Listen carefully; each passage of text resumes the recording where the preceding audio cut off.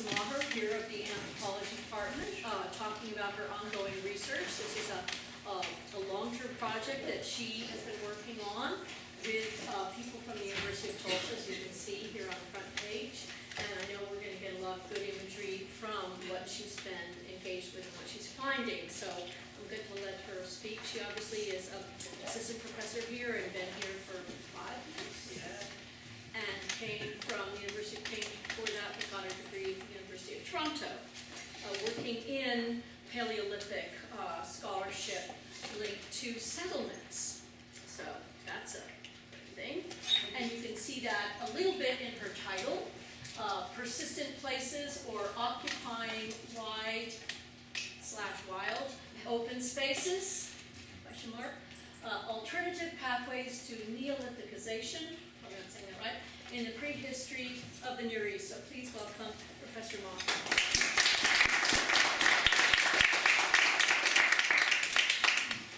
Thank you very much. I also idea if that's the correct way to say that word. It's a term I hate very much, which is why I kind of want to talk about some issues around Neolithization in the Near East.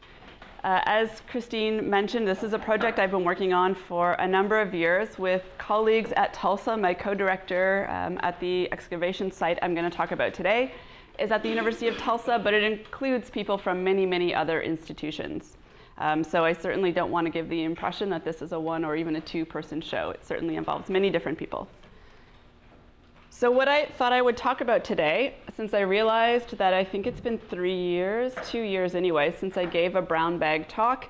I wanted to give a little bit of background to the kinds of bigger picture questions that we've been looking at, as well as some of the newer field research and analyses that we've been conducting. So some of you have heard some of this in one form or another. And then there'll be some new information added here and there. So I will go very briefly over some aspects of what I will show and talk about, and then take a little bit more time in some of the newer stuff that we've been working on. So some of the kind of key themes of this research project, which is, if I go back for a moment, the little logo in the top center, EFAP, the Epipalaeolithic Foragers and Azraq Project. Epipalaeolithic is a horribly cumbersome word to say again and again and again in a talk. So I may inadvertently short form it to Epipal or EP, which you'll probably see throughout the text of the presentation. But this is a large project that's based around a number of research themes, which I have listed up here, which include trying to understand human-environment relationships. So trying to put together a reconstruction of what the landscape in Eastern Jordan, so this project is based in Eastern Jordan, look like and how it's changed over the last 20,000 years, but focusing in on kind of the first 10,000 years of the last 20,000 years. So from about 20,000 to 10,000 years ago, to say simply. It includes a lot of geomorphological, hydrological, and micromorphological work, the latter of which is my specialty. In particular, we're trying to relate these past landscapes to issues of hunter-gatherer activities in that 10,000-year span of time in Eastern Jordan. So thinking about things like aggregation and mobility, interaction networks between this particular site that I'm going to talk about and surrounding contemporary sites in the region.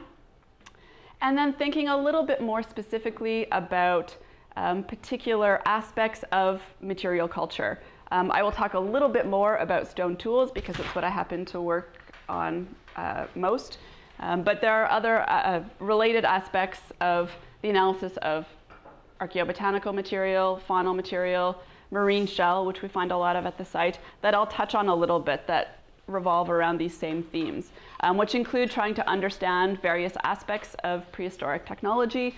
And when it comes to the chipstone, thinking about things like communities of practice and the role of different napping traditions and the way in which those traditions are taught or learned by members of the site itself, the one I'm going to talk about today, but also the larger region.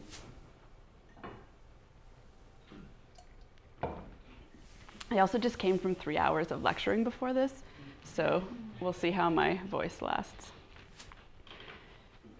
So one of the key themes that I've been working on, and working on quite a bit in the last couple of years with our dear colleague Meg Conkey, is thinking about some issues of hunter-gatherer landscapes, and particularly hunter-gatherer house and home, or whether or not, and we would argue yes, these terms can be applied to hunter-gatherer groups in the same way that we very comfortably apply them to later Neolithic farmers, particularly in the Near East.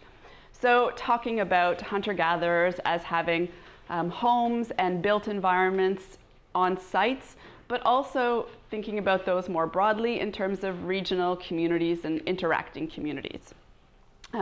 So we've actually borrowed some ideas from other researchers working on similar things in other parts of the world, including Michelle Langley's work talking about understanding both social landscapes, so the interaction between people across a very large geographical space, but also thinking about how people react and interact with particular aspects of the physical landscape itself and how entangled those things are.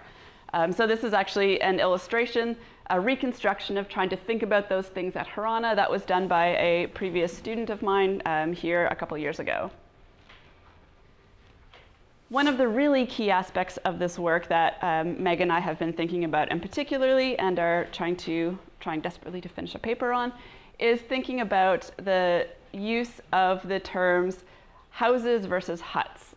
In particular, how they are used in the Near East, as well as for Meg's case, the Upper Paleolithic in Europe. In particular, in the Near East, we very comfortably call Neolithic villages communities. People build houses. These houses are aggregated together into these rather large settlements, communities, whereas we tend to be much more conservative in the use of these terms in the Epipalaeolithic. Even when we have sites that have clear built structures, we shy away from imbuing these with anything more than simply kind of being a shelter from the elements. And so this has kind of caused us to think more particularly about this idea of house and home and community at a particular site, in my case at Kharaneh IV, the site I'm going to talk about today, but also thinking about these concepts more broadly in the landscape. So whether or not we can use these terms to think about hunter-gatherer communities, not just at one site, but over a larger area where we see clear evidence for the movement of people and the trade and exchange of goods between sites. So thinking about questions on a site, such as do activities in public versus private spaces reflect changes in the way people are interacting with each other, particularly at the aggregation site I'm going to talk about today, where we think we have hunter-gatherer groups coming from a large area, not just immediately around the site, but a much larger area, aggregating at the site and interacting with people that they are probably not regularly interacting with in other times when they're not at the site. And then thinking about whether or not we can track some of this social interaction in the broader landscape.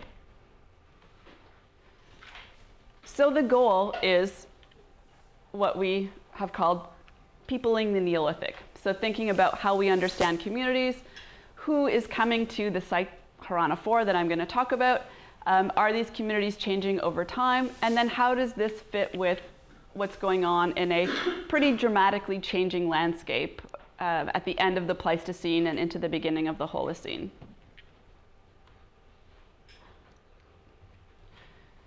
So to give you some geographical context here, I am focusing in on Southwest Asia, which is actually a quite broad area, includes a number of countries.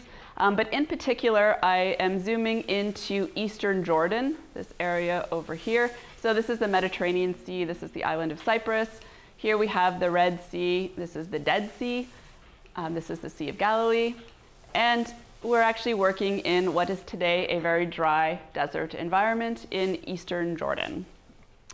And if we zoom in here, this dashed area is the Azraq Basin. So the larger regional project looks at a number of sites from about a 10,000 year span of prehistory in this Azraq Basin. But the site I'm going to talk about in detail today is located right here in the western portion of this basin. And it is marked here by the star. One note that I want to make, which is of relevance for the map I just showed, but also for trying to understand hunter-gatherers or really any groups in the past on a landscape, which is that our contemporary archaeological practices are very much colored and molded in various directions because of the geopolitical situation in the Middle East, which we're all very aware of in the news today. So we have countries like Jordan, which itself has very, very bizarre borders, things that were entirely created by Winston Churchill, actually, in negotiations of carving up much of this part of the world. And research has very much stuck to these borders. So, for example, we know a lot about Jordan, Israel, West Bank. We knew a lot until 2010 about what was going on in Syria, particularly southern Syria. Work in Iraq has been halted for quite a long time. It now seems to be picking up again. And so what we can understand at any given point in time is kind of piecemeal, depending on where it's possible to do research. But it's important to keep in mind because these are modern geopolitical borders, of course, and have little bearing on our reconstructions in the past. However, even archaeologists tend to extend borders or create borders back into the past. So this is a map, a very recently published map, I should add. I won't name the colleague who published it, but it shows that this idea of kind of carving out borders or boundaries as kind of confined spaces that people would have moved within is very much apparent in the archaeological record here. And so frames a lot of how we think about things. The Epipalaeolithic is, as I mentioned, a 10,000 year span of prehistory. It runs roughly from about 23,000 years ago, where we have the Upper Paleolithic beforehand, to about 11,500 years ago, the end of the Pleistocene. We very broadly divide up the 10,000 years of the Epipalaeolithic, here abbreviated EP. I think throughout the rest of the presentation it's probably mostly abbreviated, into early, middle, and late phases. And we make a distinction between these three phases based on a whole variety of types of material culture differences, but primarily, even still, changes in stone tool technologies, where early Epipalaeolithic groups make these very kind of narrow, gracile microliths, so very small stone tools. That's the kind of characteristic feature of the Epipalaeolithic period. So making stone tools that are 5 centimeters or smaller in size, hafting a whole bunch of them together to make one larger composite tool. The Middle Epipalaeolithic with somewhat larger, geometrically shaped microliths, usually in the form of trapezes or rectangles or triangles or something like that. And then the Late Epipalaeolithic with these very small, characteristic crescent-shaped pieces. So those are our very broad, very basic definitions to distinguish between these three phases. However, if you're an Epipal researcher, particularly a lithics person, we can get into a whole nother conversation about how each of these has been subdivided into a whole series of local and geographically distinct entities and chronologically different industries, entities, facies that are based primarily on stone tool differences. The site that I'm going to talk about, Kharaneh IV, fits in this time period right here, predominantly early Epipalaeolithic, but also into the Middle Epipalaeolithic. And in fact, this background diagram is a little bit old and out of date. This boundary should actually be shifted earlier in time. So we have both a early and a middle Epipal component.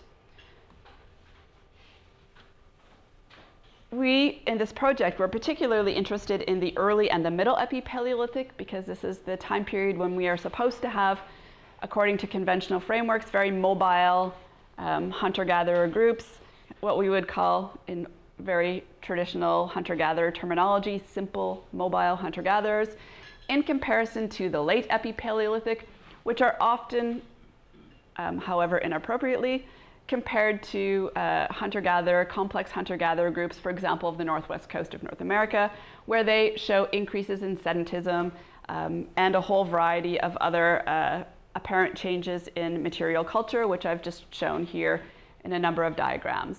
However, the more we excavate these earlier sites, the more we see that a lot of these features we can find much earlier in time.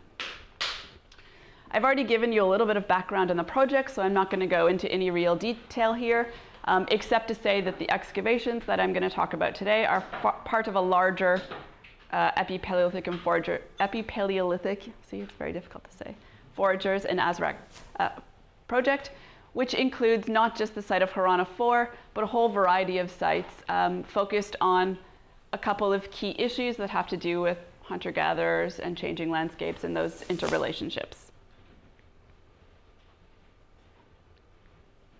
The larger area that's covered by the project is the Azraq Basin.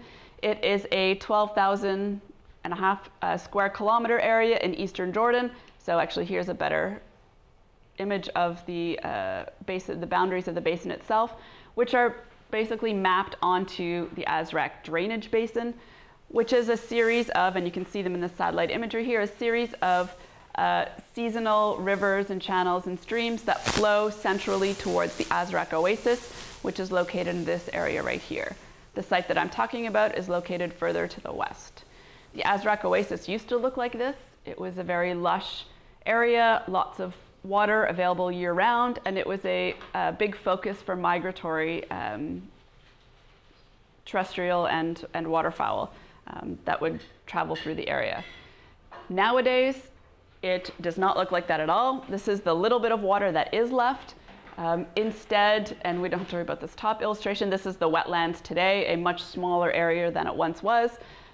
Basically, the basin all drains toward this oasis, the kind of central lowest point in the larger basin, particularly rainwater and shallow moving groundwater that comes from the Jebel Druze, the mountainous area to the south, which is in northern Jordan, but particularly in southern Syria. So it's supposed to feed the wetland, but it's actually now diverted both before it gets to the wetland and at the wetland itself to supply fresh water to urban areas, including Jordan's capital, Amman, as well as a number of agricultural fields. Here is the area around the site. Well, this is actually the site here, and this is what the landscape looks like today. This is one of these seasonal rivers that I was mentioning that flows towards the Azraq Oasis.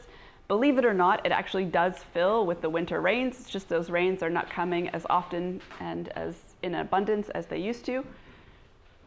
And in fact, this water no longer flows all the way to the Azraq Oasis because the Department of Agriculture built a large reservoir, water reservoir, to capture all this water just about 200 meters in this direction. We had to convince them to move it, not to destroy the site. This water is for migratory, Bedouin who are moving their camel and sheep herds between eastern Jordan and areas in the highlands further to the west. This is zooming out, taken from a helicopter. So an aerial image of the site of Kharaneh, which is this darkened area right here. You can see some of our trucks as we're driving towards the site here. So to give you an idea of what the landscape looks like today. And this is an image that was stitched together from some aerial drone photography we did over the site in 2015. You can see very clearly this river. This is the Wadi Kharaneh. Wadi is Arabic for a seasonal river that flows towards the Azraq Oasis, or used to, until it now gets caught in a reservoir that's right about there. The area of the site is really quite notable. It's really a huge site for this time period. It's 21,000 square meters in size. It's also incredibly dense in material. So it has this dark color because the surface looks like this. So it's just paved in flint and animal bone. And in fact, their images, we took these drone images, and you can actually zoom in and see individual artifacts on the surface covering this entire surface, and also a similar density of material at depth. So we have about 1.5 meters to 2 meters in some areas of equally dense material below the surface. So the reason this site still exists in this environment is because deflation has eroded an unknown portion of the uppermost levels of the site. at least a few centimeters, if not more, created this really dense pavement of material and then protected everything below from further wind erosion. Our big questions are why such a huge hunter-gatherer site here in what is a very desert environment today, and what types of occupations would have created such an archaeologically rich site.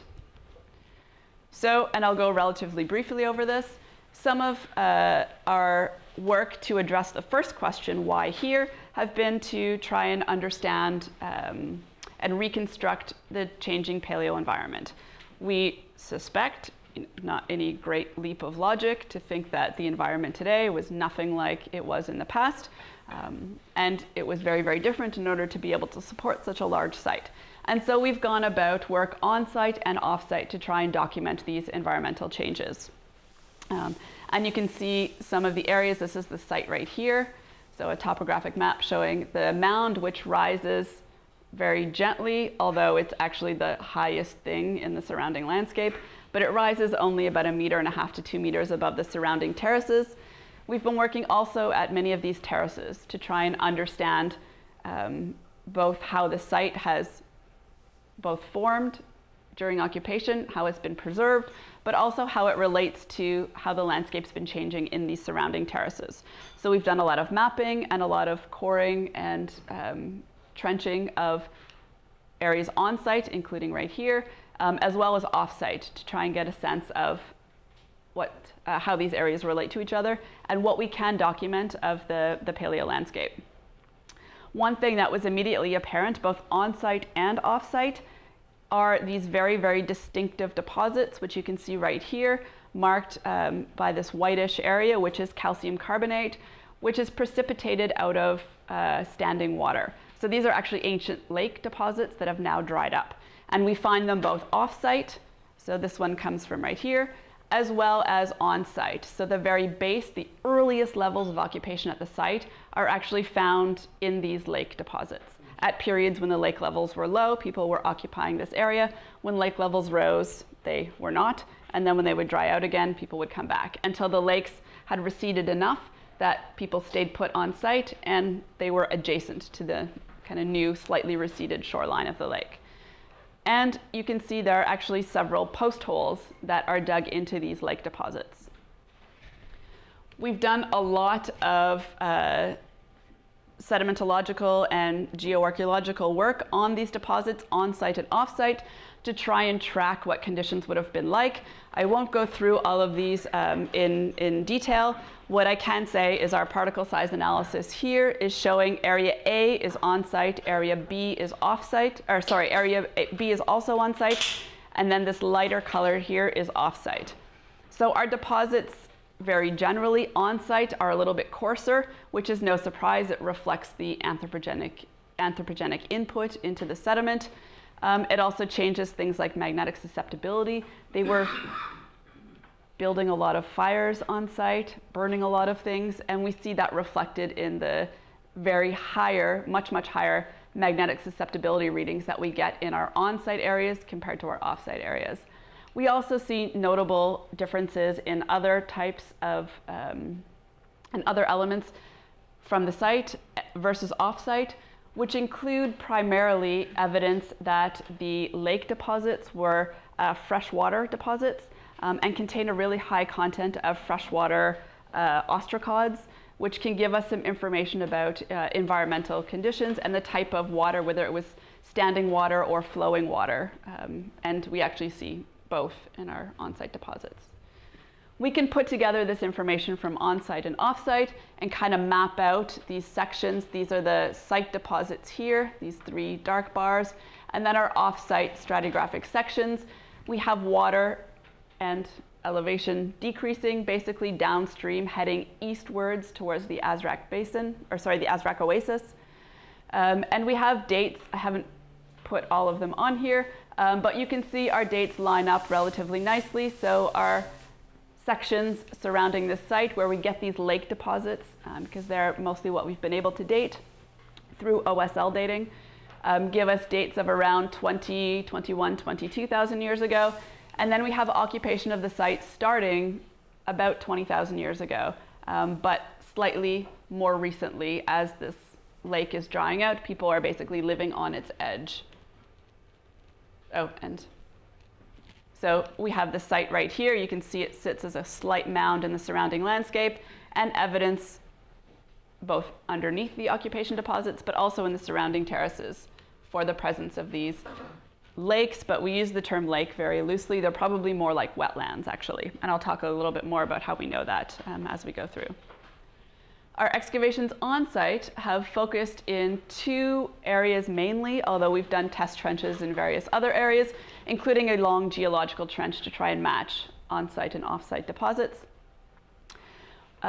We focused in these two areas because it's where the previous excavator, the site was excavated with two very small test trenches in the 80s, had found some interesting things that we wanted to continue to explore. So we've opened up a much, much larger area.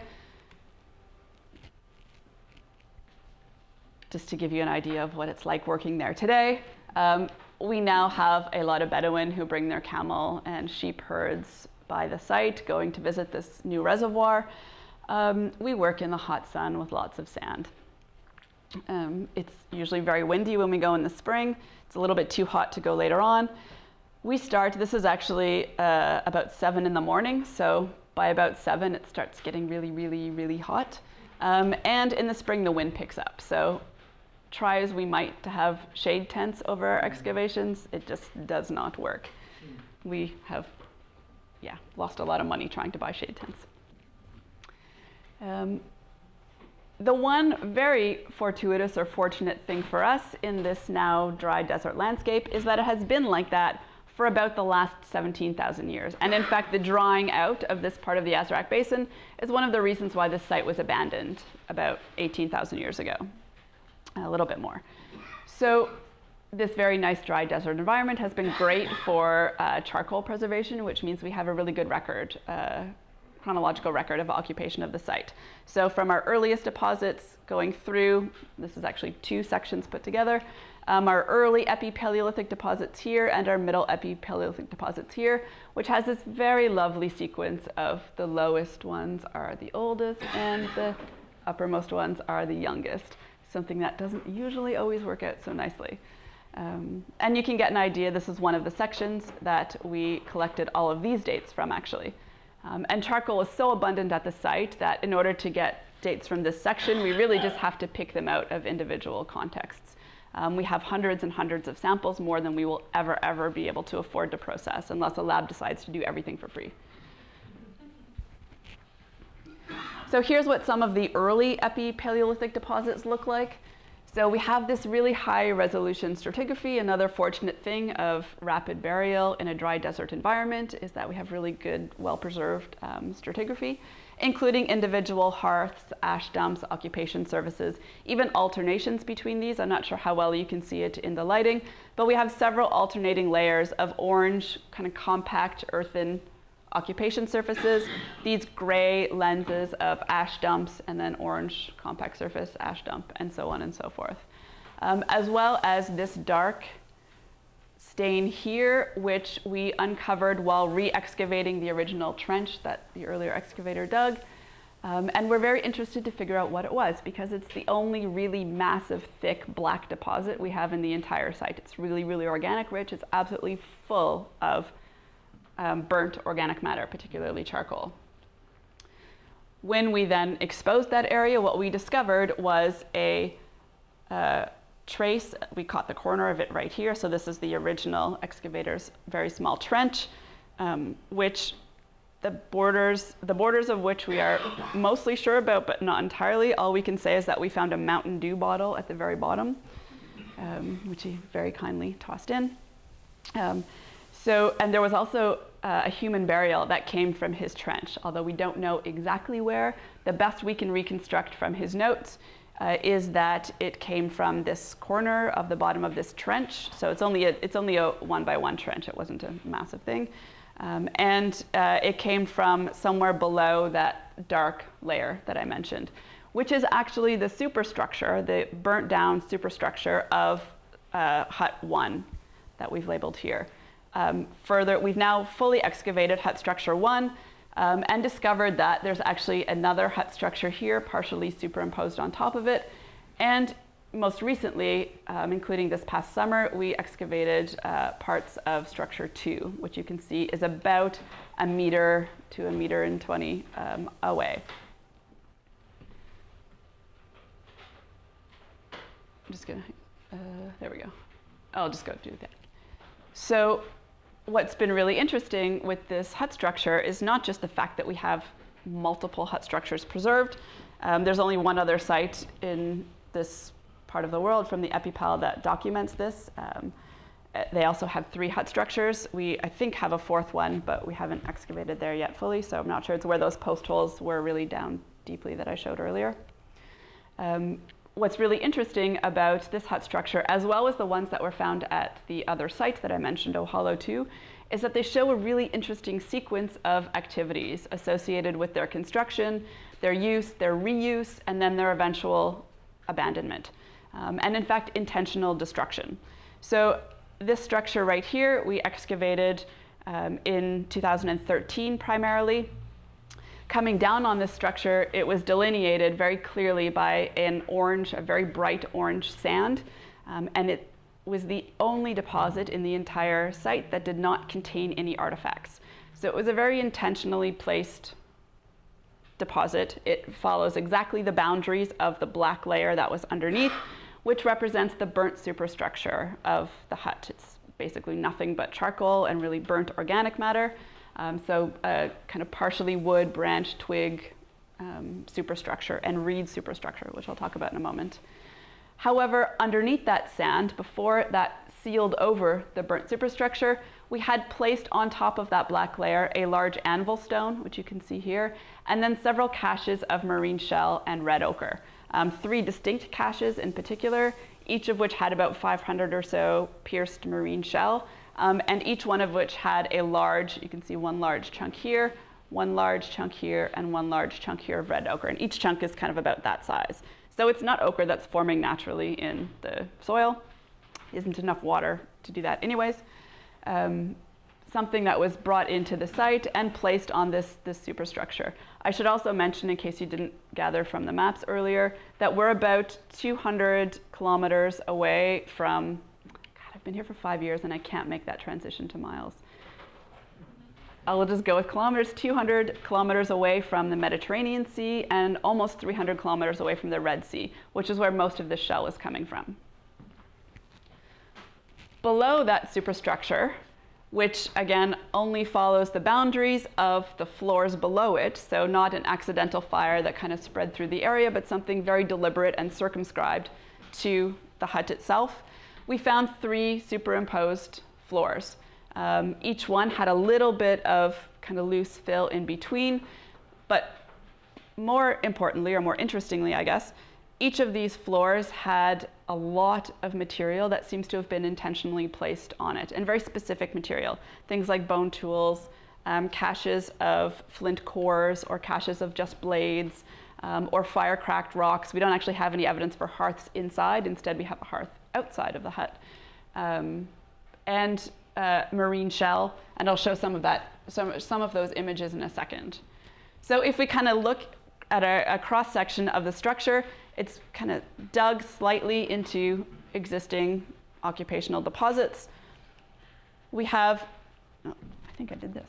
There we go. So we have our kind of orange ceiling deposit on top, which had some pieces of natural burnt flint that were probably placed on the organic superstructure that was burnt down, and then the sand placed on top. We have our caches of marine shell, which were definitely intentionally placed on the superstructure. And then we have things like articulated vertebrae, 5 of them, of a wild cow, a wild cattle, which you can see right here. Large pieces of ground stone and bone tools that were placed on the first floor. And then 2nd floor and 3rd floor, which look very similar and also have equally interesting things placed on them, which I have images of in a moment.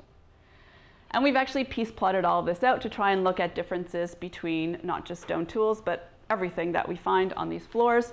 And I'm going to go relatively quickly through this part. My colleague at the University of Tulsa, who is a useware specialist, has looked in detail at the stone tools in particular. trying to understand if we have any differences either between floors or between what's going on inside and outside of the huts in terms of the types of stone tools that we find, but also what they may have been used for. So she's been looking at things like edge damage, striations, polish, that sort of thing, to try and identify them to particular activities or materials that they were used on.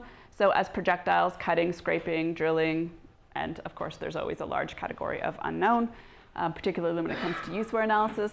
So you can see a lot of pieces used as projectiles, so have these very characteristic impact fractures along their edges, as well as cutting and scraping. What is particularly interesting when we map out, so I've taken out all the objects and you can just see them represented by what they've been used for, is that we have almost no microliths inside of the hut structures. And if you remember what I said earlier, microliths are like the tool for the Epipalaeolithic. So over 60% of every tool assemblage for any epipal site, it's kind of the criteria, is microliths. And we have none of them inside of the structures. Instead, we have huge numbers of them outside of the structures. What we do have inside are butchery and hide processing tools. But obviously no clear indication of kind of spatial segregation in the use of those tools. So still a lot more to do on that, but some really interesting patterns that are coming up in the way that these structures are being used in comparison to the spaces outside of the structures, and even on a floor-by-floor basis. In 2016, we excavated a second hut structure, which you can see here as we were uncovering this kind of dark, burnt, organic superstructure part, which we didn't get very far in excavating because what we did find is a human burial. So an adult individual here, which was placed on top of that burnt superstructure. Underneath that burnt superstructure. So the burnt layer actually covered this individual, and they sit on a very compact floor deposit. Well, I say floor, but we actually haven't excavated the floor yet, so obviously floor deposit underneath. So it seems very clear, and the bones are also quite extensively burnt. So it seems as though this person was placed on the last floor of the structure, which was then burnt down and sealed over with this person still there. So a very intentional marking of the end of the life of this structure as well as the other one. I mentioned we were finding really interesting things inside of the structures. We are finding on some of the floors things like marine shell, not only in the caches that I mentioned, but we also find them isolated in caches with other things like red ochre and flint. So these are all little flints right here, which is actually a core and all of the blades that came off of that core that were all put together in one of the floors. And then we even find kind of linear arrangements of shell, which obviously the string isn't preserved, but we suspect represents shells that would have originally been strung together. We find a lot of bone tools, which is really interesting because we almost never find bone tools outside of the hut structures. But we have, from each floor, we have 10 or 15 bone tools, which is per floor more than we have for all of our contexts in this area outside of the structures. And then we find that they're doing really interesting things with animals, not just inside, but outside as well. In particular, inside of the structures, we find things like burnt gazelle horn cores, tortoise shell, tortoise carapaces still articulated together here, and in multiple instances, sometimes several of them on one floor, we find still articulated fox paws. In some cases heavily burnt, but in some cases not at all. I would love to be able to tell you what that means, but I have absolutely no idea whatsoever. So it's ritual. If I come back to this very briefly, what I want to add is something that I've been working on recently, which is looking in detail at the sediments, so microscale analysis of the deposits from each of these floors in the hut structures.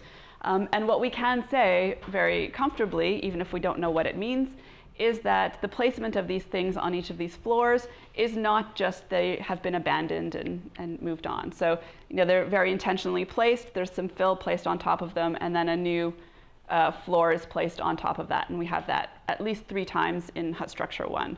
When we look at the floor deposits and the fill, there's basically nothing of the same size as the stuff that is sitting right on top of the floors. So it's not just digging up occupational deposits from elsewhere to use as fill. So it's a very intentional placement with then material that has basically nothing in it as the fill in between. And we can see it's the only slide I have that has artifacts of any notable size from one of these floor deposits, because usually we try not to sample where there's lots of artifacts because it means you're not really looking at much soil. But you can see here 4 circular bone beads, which have been broken, that sit on, so this is the kind of burnt layer here. There's a large piece of flint right here as well, that are sitting on the uppermost floor deposit. We also do find interesting things, but in a slightly different context in the spaces outside of the structures. In particular, in that meter or so space in between hut structure 1 and 2 that I talked about, which include this very large hearth. This is my collaborator at the University of Tulsa, and this is another collaborator who's at Copenhagen, excavating one of these hearths, where again we find tortoise shell, and around the hearth and in other areas in between, we now have 4 examples of these burnt gazelle horn cores, which are still attached to the frontal bone of the gazelle, and they're standing straight up in the deposits. So you can see other examples of that here, and in fact also a large cache of ibex and gazelle horn core, this time not standing up. We also have a lot of caching of other things, including in this case the 4 articulated paws of a fox, a red fox, which had a large partially reduced core inside, which our faunal specialist, Louise Martin, who's at UCL, is reconstructing as being the handles for a fox pelt bag. So the pelt is obviously decayed away, but the handles, the bones would have provided easy carrying handles and would have carried things like a couple of these flint cores. And we also find caches of cores with all of the associated debris, including the tools that have been removed from them, sometimes also with the inclusion of bone tools. So really interesting things going on, of which we're still working on what to make of it. The other main excavation area where we've worked is a little bit more recent in time, and I'm going to mention it only very briefly. What we find here is a very different scenario. So in the early epipal levels, we have a lot of discrete activities. We have these caches, discrete spaces and circumscribed spaces like these hut structures, whereas we don't have any of that in the middle epipal levels. Instead, we have kind of bigger open spaces. We have a lot of hearths and a lot of post holes that are dug into these kind of large, open, compact, probably earthen surfaces, which we think actually represent outdoor activity spaces. They would have been more communal spaces, so there's no clear separation of who would have been moving through these spaces. And we find ridiculous amounts of gazelle, so partially articulated, heavily processed in some cases. So our faunal analyst and our student have been working on the material, particularly in these spaces, and are interpreting these as being kind of outdoor areas for large-scale food processing, more than could ever possibly be consumed in any one sitting. So we have these layers that are basically nothing but bone, particularly gazelle bone, other things as well, but particularly gazelle. And then all these post holes are usually aligned around hearths, so probably representing either roasting or smoking or something to perhaps preserve these gazelle remains. Our most recent work in this area has also been able to locate an early Epipalaeolithic layer below the middle Epipalaeolithic.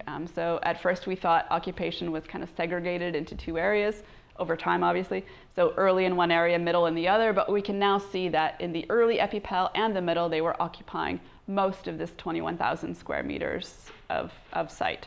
So it's not that we just have some partially overlapping occupations, but we have this large area that would have been occupied. We have a lot of marine shell from our middle Epipal areas as well, even more so than in our early Epipal areas. We have marine shell now in the thousands, so we have probably close to 10,000 shells, which is by orders of magnitude more than the marine shell from every other contemporary site put together, even those right on the coast. So we have really a lot of marine shell, and a lot of things like worked bone, worked stone, and bone pendants that you can see here. In the last few minutes, I'm going to just go through, I'll probably skip over a lot of this. This is the part I'm not going to talk too much about. Go over some of the analyses that we've been doing, including looking at the marine shell, which I mentioned is coming from the Mediterranean and the Red Sea. So from pretty vast distances to the site. We're doing some work right now on looking at, obviously, the identification, but also some isotopic work to see if we can get any information. Some of these shells are found today in both the Red and the Mediterranean Sea, but obviously these two bodies of water have very different isotopic compositions, so we should be able to track that out. When we do that work, that's being done by a colleague at Tulsa. But if we very broadly, with the understanding that we have a lot of material coming from both of these seas, so some we can definitely say come from the Mediterranean, some definitely come from the Red, some come from either or both. But it's clear that they were using multiple sources for this marine shell. And so our question is thinking about whether or not people are either coming from Kharaneh, going to the coast and back again, or people from the coast are coming to Kharaneh, or you have some kind of down the line trade. But it's very clear that huge numbers of shell are making it to the site. And so we could think about, this idea, this is borrowed again from, well, me directly from Meg, but Meg from idea from the Upper Paleolithic of Europe, of this idea of all the social activities that might come along with aggregating in one place and bringing things like marine shell that you can trade for other things. So a shell fair, shell bead fair, such as this. We've looked a lot at the stone tools. It's our most abundant artifact type. It's what both me and my colleague at Tulsa work primarily on. There's ridiculous amounts of stone tools from the site. I think we're at well over 4 million at the moment. So we are in the process of gathering slews of graduate and undergraduate students, including Felicia, to look at some of this material. There are clear differences between what's going on in the early and the middle epipal. I'm not going to go through all of this. What I just want to point out is that the differences are not just in the final tools that I showed you at the beginning of the presentation, but in the whole process, the technological knowledge and traditions that are used to produce these stone tools. And in fact, there are not just differences between the early and the middle, but there are clear differences within each of those time periods as well. So whether or not they're putting a lot more effort into preparing their core or maintaining it along the way gives us some pretty important information as to kind of the learning process of making stone tools and how that may be tracked in space, as well as the final tools that are produced. So we've looked at some differences between the early and the middle Epipaleolithic. What I want to point out for relevance here is what we find in the middle Epipaleolithic. So in this time period, we usually think of the entire area of the southern Levant, of this part of Southwest Asia, as being occupied by different hunter-gatherer groups who each made their own kind of type of stone tools. So you find the people who made the triangles in the Jordan Valley, and the people who made the trapezes in the south, and the people who made the rectangles along the coastal plain.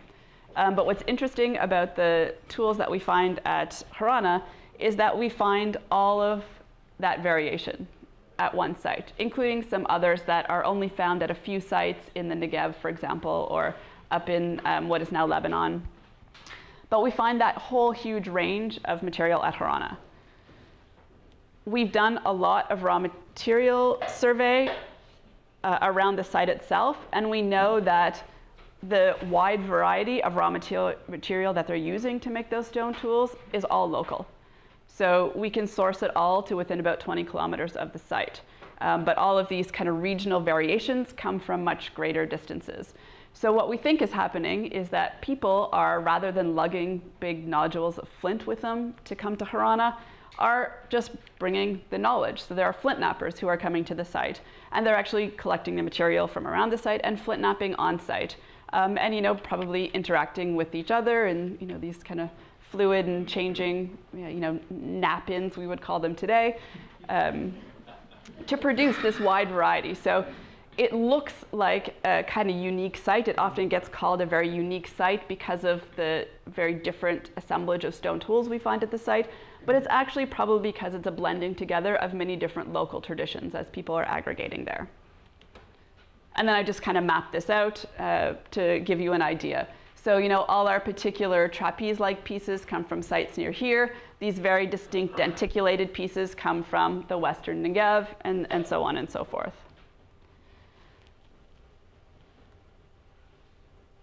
All right, I'm not going to spend much time talking about the other types of analyses.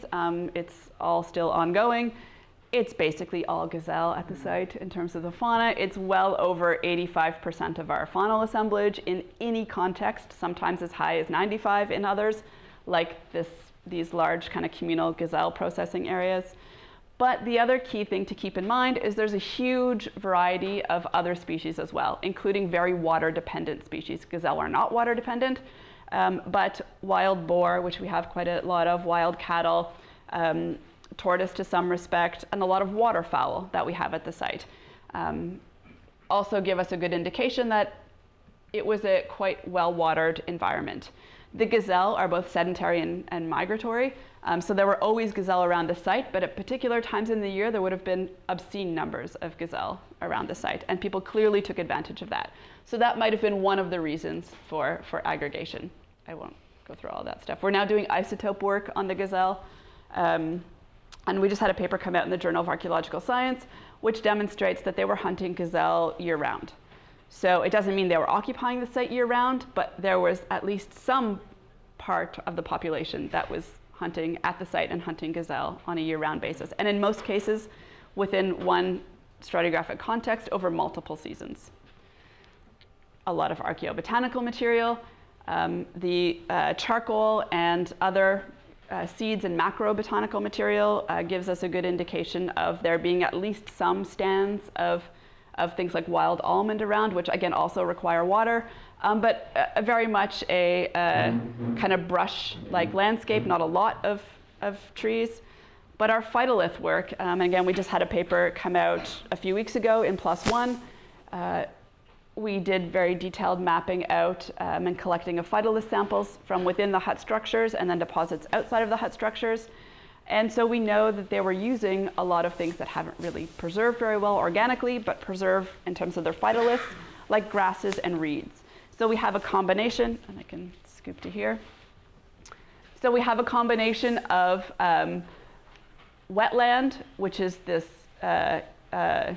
blue bar here, with some small amounts of wooded areas and heavily grassland areas. So there was a kind of wide range of ecologies available to the people, but they were certainly heavily exploiting, particularly for the construction of these huts, these wetland resources. And so rather than the way it looks today, it would have looked probably something a lot more like this. I mentioned human burials. This, we found one in 2016. There was one excavated, I mentioned, probably from below our first hut structure. So interesting that people are burying individuals on site, particularly in association with these hut structures, something that we don't normally mark until much later in the Neolithic period, where people are very frequently buried underneath house floors. So we're kind of arguing with all of this combined evidence that we have a pretty clear aggregation site that we could actually call a community, and even a community in the very kind of flexible Anderson sense of the word, where people would have been interacting directly at Kharaneh, but probably would have also been connected to, maybe not directly through personal contact, but through trade and exchange, or even just kind of down the line knowledge to other people from a larger surrounding landscape. So rather than having all these individual sites as dots on a map, and this is something Meg and I have both talked about in this context before, we can actually map out different artifact distributions and start to track paths along the landscape. We can put things like fauna that people would have also been attracted to and probably tracked on the landscape themselves. But of course, people never move in straight lines, and in fact, you can't possibly move in straight lines in this landscape. So we probably had something that looks totally crazy like this, which much better reflects the reality of what hunter-gatherers were doing on the landscape. And it's not just Kharaneh that shows evidence of this. Even within the Azraq Basin, there's another huge aggregation site only 20 kilometers away that was occupied at the same time. So Kharaneh is not unique in many, many ways. There's clearly very interesting things going on in that bigger hunter-gatherer landscape. But rather than being this kind of eastern periphery desert area, which it often gets relegated to at the moment, it was a very busy place in the Epipalaeolithic. And just to prove my point, a few years ago, they put up this very nice "Welcome to Azraq" sign. And so we have evidence now for these kinds of things, kind of substantive investment in the site, reoccupation of the site, and use of this kind of wide open space, because it probably was not nearly as wide or as open as it looks today. And I'm going to skip over that because it's time to go and do the very important acknowledgement slide, which is to say thank you to not only all of our funding bodies, but in particular all of the people that we have worked with in the field, including especially the local communities in Azraq that we work with quite a bit. So, and to many of my colleagues here. Thank you. So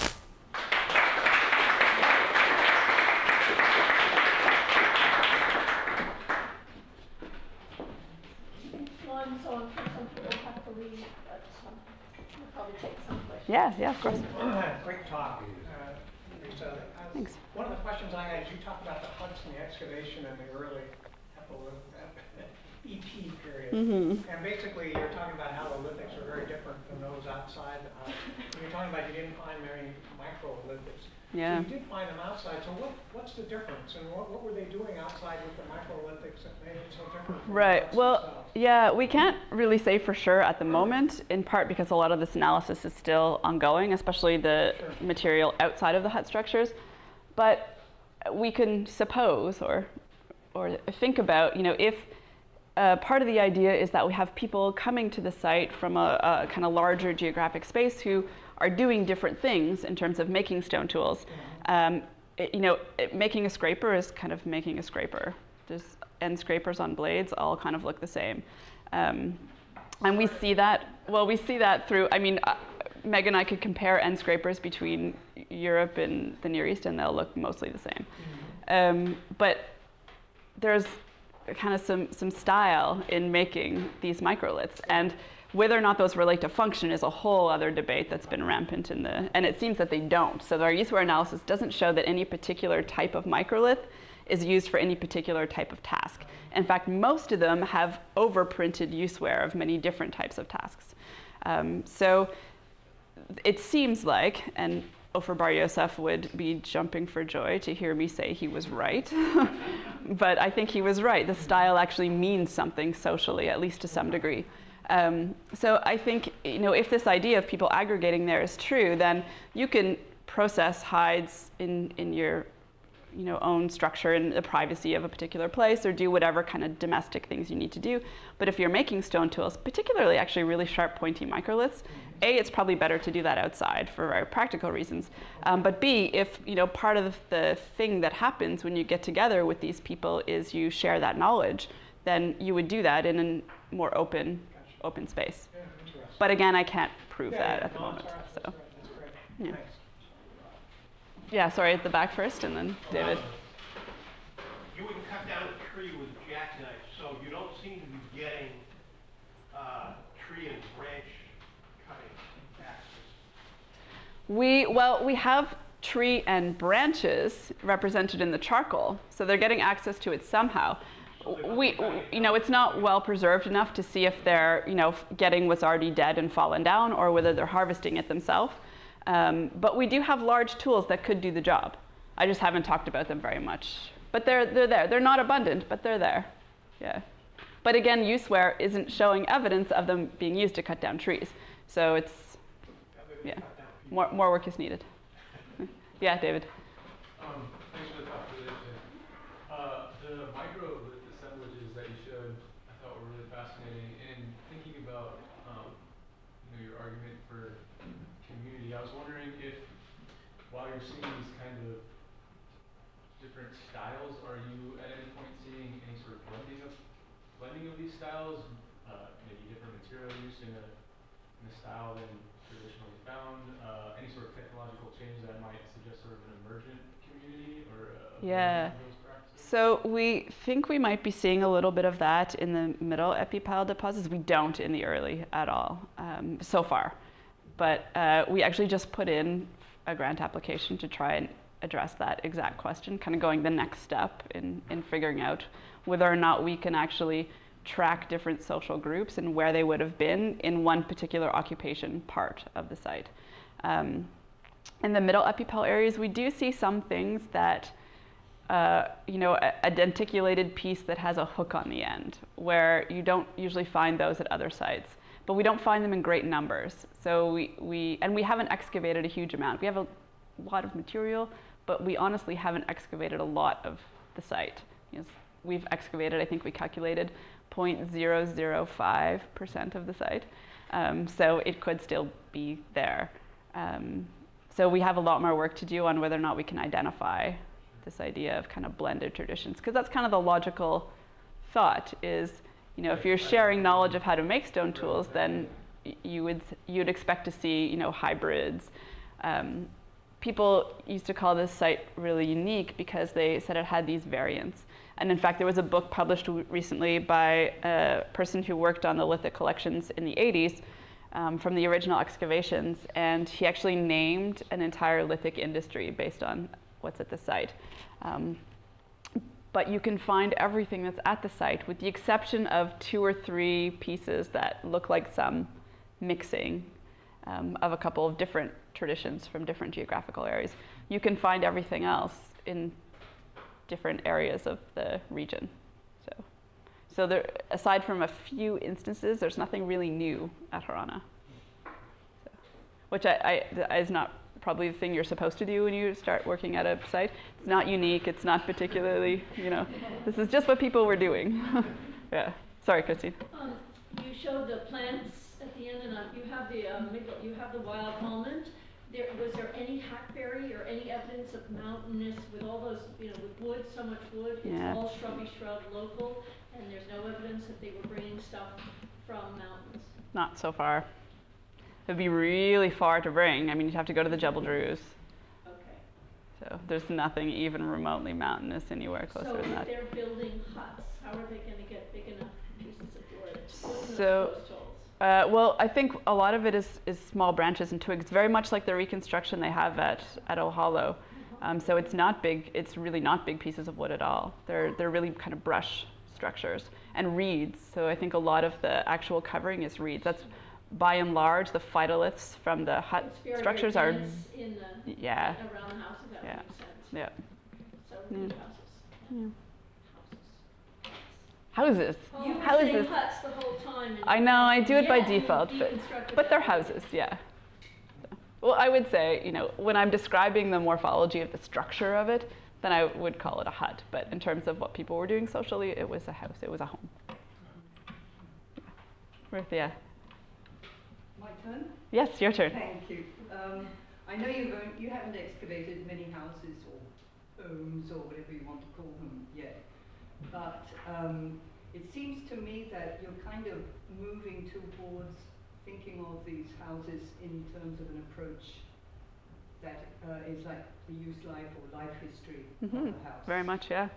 And you're bringing in that whole concept of some sort of ritualized or end or specific event at the end of the use life. I'm wondering how you're going to fit that into this whole idea of aggregation and sedimentism, because it looks to me, you know, these could be quite short-term short-term houses. Do you have any kind of thinking yet? Yeah, well, in part, you know, so our next step in terms of understanding the relationship between the hut structures and then thinking about people coming and going is to try and sort out whether or not, at least to the best that we possibly can, whether or not they're contemporary, and looking at, so getting good dates from each of the floors. So in fact, your visitor, Chris, has been looking at some of the the charcoal remains from inside the structure, so we can try and submit those and get good dates of the deposits within the structure and see, you know, what time span do we have between our 3 floors, for example, or between the top floor and the burnt layer above it, and see if that might help us address some of those issues. The length of time. Yeah, exactly. And you know, I've said we have 3, we have probably a 4th. I suspect there are a whole lot more that we just may never even in my lifetime get to excavate. But so where does that leave us with your idea about this aggregated site?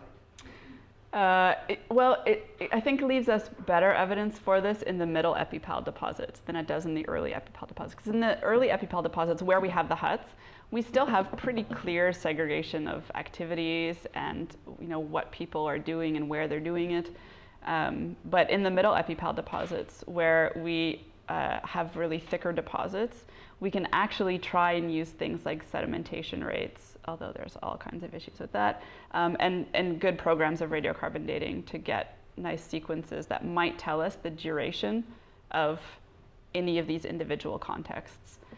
So I think we're going to be able to first make a better case for that in terms of relating site formation processes to occupation, but you know, duration of occupation is... So without duration, are you going to make any, you know, I'm just pushing you to, to say something that's not quite anchored in the empirical data. Yeah. I think with the arguments that we have on particularly the isotope work we're starting to do with the fauna, which actually gives us good indications of seasonality, and putting that together with the stone tool work that we're doing, once we can get a lot more of the middle epipal stuff done. We've hardly touched that material at all. We still have we've analyzed 150,000 pieces, but we've hardly touched that material at all. You know, once we have a little bit more of that analyzed, then I think we can say a lot more about ideas of aggregation by breaking them down in this, you know, these small contexts that we do have preserved at the site. So we're talking very broadly, and what I've talked very broadly here, because it's what we've done so far, is what we see in the middle epipal area and what we see in the early epipal area. What we're doing now is breaking down what's in each of these individual contexts in all of those areas, because it's the only way that I can foresee we can address that issue. Yeah. So back to my more work is needed. Jin, did you have a question? Well, it kind of taps into what Ruth was pushing on.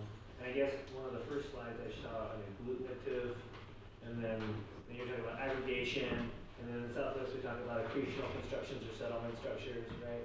And so those words, agglutinative, accretional, aggregation, as you just worked out potentially empirically in the future, you know, sedimentation rates might tell you something about that, potentially better handles on seasonality. But I'm the geoarchaeologist, and I'm very skeptical about the possibility of sedimentation rates for addressing this issue.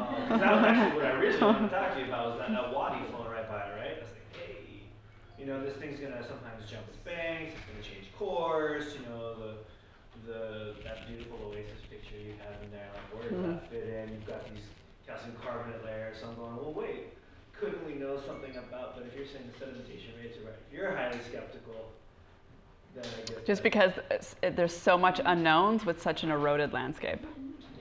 Yeah, we got nothing, no vegetation anchoring anything down. Yeah. So. And water itself doesn't contain like this. The silt rates don't contain any sort of colloids that would then bind. Well, crap. Yeah, it's a big battle. So I think, you know, looking at the on-site deposits where they are kind of anchored down and preserved, and trying to pick apart every bit of information we can from the very well-preserved stratigraphy that we have is going to be our best bet. And now I'm just going to be total, you know, speculation here. You have a thumb mounds, but it's still longing for me. You had posts, you had burning, you had bone beds, right? Yeah. How bad are the flies when the water levels are high around there? Oh, they're bad even when the water levels are low. Okay, so, and then how much like fire-cracked rock and like heat-altered chert is there at those post holes with the loam beds? So the post holes are usually filled with charcoal, but highly fragmented, and burnt lithics. One of them, which is actually really interesting, I will go back to just to say as a total sidebar, and then I'll come back to your question. So in one of the post holes, we found a large nodule of flint. Oh, there we go. Right here, which I know you can't see very well. I will do this because it's totally relevant to what I want to say. So this nodule of flint, ouch, right here, which is, you can see this is a 5 centimeter scale, so it's, you know, kind of that size. It was jammed vertically into a post hole, one of our post holes that was dug into the lake sediments. And if you can see here, it actually has red ochre staining all along one edge, and a little dip down here, a little dip down there, a little dip down there, and a little dip down there. So I think it was held with someone who had red ochre all over their hands, and they left their handprint on it. So what you can't see on the other side is that there's a large area where a palm would go, and then a smaller stained area, which might be where a thumb goes. So in some instances, the post holes are clearly also being cleaned out, and other things are being stuck into them. Yeah, I was thinking about trying to work an animal, you know, trying to work a gazelle with those kinds of flies. And oh yeah, it would have been terrible. So smoking would actually be super clutch, yeah. right? Not yeah. just for the butcher, but also for when she's later, or he's later, you know, working out how to preserve the meat, like you were saying, right? The smoking would be. And we have these, I call them bone beds, but they're more like pits. So they were digging into occupational deposits, dumping all of the, you know, carcass debris and bones. In some cases, they're not even very heavily processing gazelle. I mean, they were probably like swimming in gazelle. Yeah. They were bringing the entire carcasses back. They didn't, I mean, gazelle you just sling over your shoulder. You don't have to process them in the field on the fly. And in fact, another thing that since I'll go into the realm of speculation here, another thing that I've been talking to our faunal analyst about that we suspect is this area is known for these stone-made desert kites, which are these massive features on the landscape that were used to corral gazelle. Yeah. So the gazelle just kind of follow them naturally. Well, there's some speculation as to whether or not they were used for gazelle that early. They were certainly used for things like onager. But the idea was that they kind of funnel a herd of gazelle, and then at the end they have blinds, so these stone-lined areas where they're captured and then killed. We don't have, and that's in the basalt desert. We're just outside of the basalt desert. So we don't have the limestone rocks resources just on the ground surface to make that kind of structure. But there's tons of grasses and twigs and branches, so you could make a brush version of that. So I think where we have communal processing, we probably also had communal hunting. And the mortality and sex profiles of the gazelle actually suggest that in the middle epipal levels. So it's all adult males in the early epipal, all predominantly. In the middle epipal, it's everything. You know, young, juveniles, infants, males, females, adults, young, it's just everything. So I think they were doing communal hunting and communal processing, particularly smoking. They were digging these big pits, dumping the carcasses that are not even extensively processed, covering those up probably, so they don't stink. Yeah, they're very wasteful people. If you're doing the smoking and you get the contraction at the ends, the distal ends of each element, right? You get the discoloration from the heat, right? That's really different. Unless they're just cutting off the meat and smoking strips of meat, which is probably what they're doing for gazelle. Yeah. So our, you know, the cut marks, which are everywhere on the carcasses, but not as extensive as you would expect. So they're not heavily processing. They're not snapping stuff open for marrow. They're cutting off meat and strips of meat, drying and smoking those, and then. And that's why we get still partially articulated carcasses in the pits, because they're not pulling everything apart and they're not smoking stuff on the bone. Are they using the bone for fuel at all? We don't have good evidence of that. We don't have any kind of massive pits of burnt bone, but they're using the horn cores. They slice off the end of the horn cores and they use them as soft timer percussors. Yeah. Oh, The change in climate about 17,000 years ago exactly coincides with when some discussions say that the Ice Age essentially ended because the rotational North Pole shifted in the direction of Siberia from in the direction of Greenland, that area, and that the whole planet changed, and what melted was North Pole ice that was no longer within the rotational Arctic, and that's, you know, toward the Americas, whereas in Siberia they find mammoths with fresh grass still in their teeth, so that it all would have happened real, real fast. Well, I mean, yes and no. So that process started about 25,000 years ago. So that's the last glacial maximum.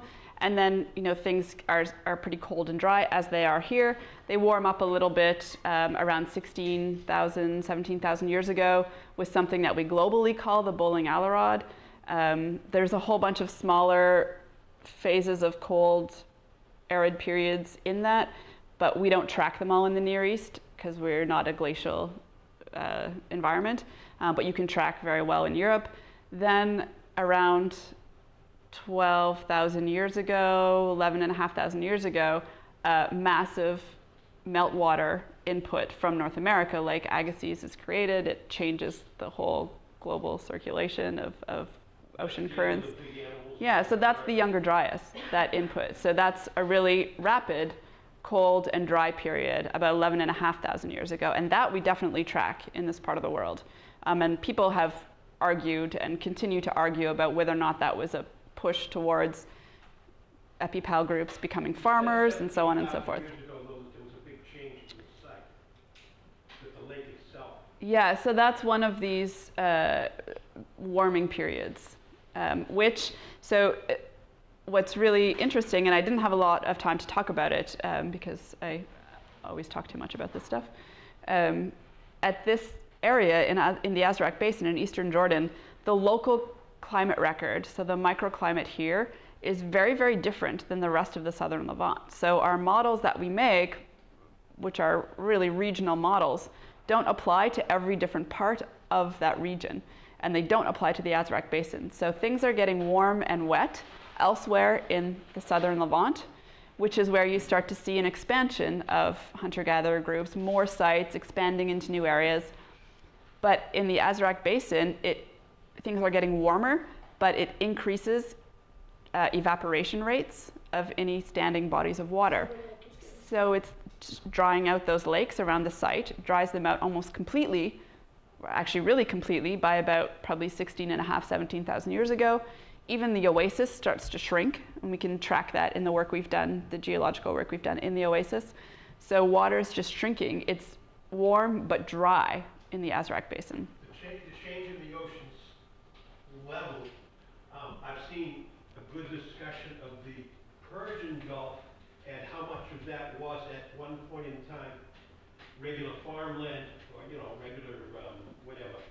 And I've never seen anything that shows what happened to the Red Sea during that time, but there is like this migration into Egypt, so there might be a lot of... Right, but my point is that it's the effects of that are very, very different when you go to different localities. Yes, Yeah, I heard, yeah, I heard, yeah. I was just saying, though, that there is a traceable study of the Persian Gulf that in the changes of the ocean level arising out of the big melts and the releases of fresh water. Yeah, yep. They are around, those studies are around. Yep, I've seen them there. Thanks. Okay. I was going to ask about the other large sites nearby. Are people doing comparable work? And can you, Gilad, you mentioned? Gilad 6? Yeah. No, they excavated a 2x2 meter trench in 1988, and no one's done any work there before. Or after, sorry. Do you have a sense, are they similar? Are they like all clean? We think it's exactly the same. So I worked very closely with the person who worked in Gilad before we started work on this project. And the reason people don't dig them is because they take up your entire career to dig. So it's no small investment to dig one of these big sites, as we are discovering. So yeah, there's another one that is kind of ready for the picking if someone wants to work there. But very little has been done. So they've really extensively looked at the material that was dug up in the original trench, but no new work has been done there. And I think the excavator would be very happy if a new project started there. Are they around the same water body? No, no. So they're in completely different, well, they're 20 kilometers away and separated by a small upland area, which is really not much at all. You drive over it comfortably in your truck. So they're in different watersheds within the same basin. Yeah. And that Gillette still has water, actually. Yeah. So of course it's interesting that the minute you have something that you can identify as a structure, right, or a hut, is that it allows you then to start thinking, because of our cultural biases, that we could call those a home. Mm-hmm. But basically these hut structures are not like what we often think of as a home, that is a secure place where everybody gets inside and sleeps, because those huts are small. Yeah, they're small. So really, when you want to talk about sort of a home idea, it's really not focused on the structure, but it's actually struck more on the site and what is going on around it, and that has the persistency of use, visitation, symbolic loading, and all those other things. Yeah. Right, but it makes people very, if you tell them, oh, well, those huts are so small, how many people do you think could get inside them? Oh, I think probably it depends on what you're doing inside, but you know, well, we can fit 5 people in them to dig, but standing up. But no, sitting down, yeah. But no, not lying down. No. Maybe 3 people lying down, Yeah. cozy. Yeah. Yeah. So they're not sleeping inside. We don't sleep inside our house when we're in the field. Yeah, right. So I certainly wouldn't presume they were sleeping inside theirs either. There were stores then. Well, they're not just storing things either. No, but they're not cooking in there. They're not cooking in there. So they're doing something in there. You wouldn't want to cook in there because it's all reeds. No, it'd be crazy. It'll catch on fire. I think, you know, for the activities where you might want some kind of shelter, like when it's windy, exactly. Yeah, could they not be just windbreaks? Do they have to have roofs? Well, I don't know how they would stand up if they didn't have. All over northern Peru, they make walls out of reeds, and they make huts out of reeds, and they don't have. Some of them have roofs and some of them don't. It's possible. So they just use sticks and then lash, twine, you know, rows of reeds and lash it to that. Yeah, I mean they're encircled. Yeah. They're encircled, but it's entirely possible they don't have roofs. So I have no investment in what they would have looked like. I don't think we know enough information about that yet. Or they had some kind of hide that might have been just spread over. The only thing I can say is if they were just walls, we can't keep metal structures up in the wind there. So, and again, very different environment 20,000 years ago, so it may not have been the same type of windy environment in the spring, but yeah. Or, you know, it gets really rainy at certain times of the year, so even something that, you know, you could kind of duck into, or you want to do something private, you don't want other people to see. So with all those hides from the gazelles, Yeah, yeah. you can make something a little more, less permeable. Yeah, yeah, absolutely. Than just reeds, right? yep. Although, you know, woven together tightly, they're quite waterproof reeds. Those microliths are good for scraping the inside of the hide, but you gotta clean it up, you gotta clean all the wheel off, and you gotta clean all Well, the microliths very rarely show evidence for scraping, but we do have scrapers that they clearly used. Things we typologically call scrapers that were clearly used for scraping activities. So, yeah. Yeah. Thank you, guys. Well, thank you.